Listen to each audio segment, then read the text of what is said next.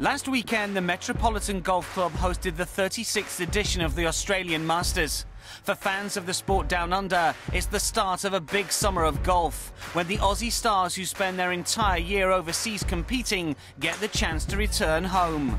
Geoff Ogilvy nurtured his game on the famed Victorian Sandbelt courses and grew up watching the Australian Masters. He sat down with Golfing World to talk about coming back to Melbourne and what the tournament has meant to his career. I watched golf. I was a golf junkie even from a kid, and I watched a lot of tournaments at Royal Melbourne, the Australian Opens and things coming past, but I was always at the Masters every year at Huntingdale. And Greg seemed to be winning it every year. If it wasn't him, it was Pete Senior, and it was always one of the most exciting tournaments to watch. Ogilvy returns home following his best campaign since 2010, the year of his last win before lifting the trophy at the Barracuda Championship in August. 2014 has been a stellar season for the Aussies on the PGA Tour, as 6 different players claim titles on golf's biggest stage. Australian golf, I think, kicked on by things like Adam's win a couple of years ago and the summer down here last year, and young kids like Ryan Ruffles and that coming through. I mean, I just think we're in for a really, really strong patch and a good period of golf. We do really, really well in golf, and I think we punch above our weight, and it seems to be trending better too. It's a good period for golf for us.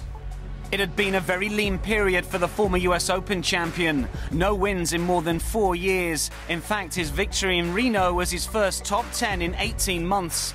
For a player with a major and 3 World Golf Championships on his resume, the prolonged slump in form was uncharted territory. You kind of get into this by accident in a way. I think, well, I feel like that anyway. You just, as a kid, oh, I play golf, I like that, and then you get good at it, and then before you know it, it's just a natural progression. And for you, that's the only reality I ever knew, was just go a little bit better. Oh wow, I won the US Open, that's cool.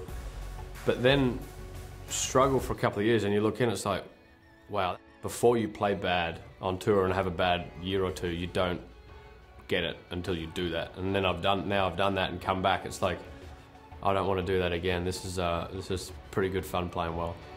Clearly something needed to change, and this year Geoff finally figured it out. In order to get back to the form that saw him winning big-time tournaments and rise to number 3 in the world, Ogilvy made what seems to be a very straightforward adjustment to his routine: play more and practice less.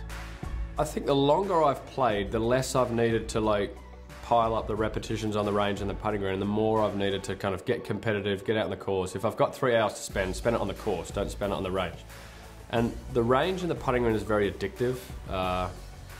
And you start getting very caught up in hitting perfect shots, but often, for me anyway, that don't really translate to how I would hit them on the course, because the range, there's so many, it doesn't really matter where you hit it, and I think my mind anyway is not in the right place. I'd get more out of playing 9 holes with a mate for $5 than I would out of 12 hours in the range. I just get more out of it.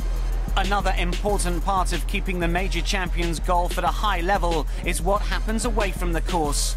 Geoff and his wife Julie have 3 kids, and a 3-week break with the family in Arizona at the end of the season means he is refreshed and raring to go as he returns to home soil.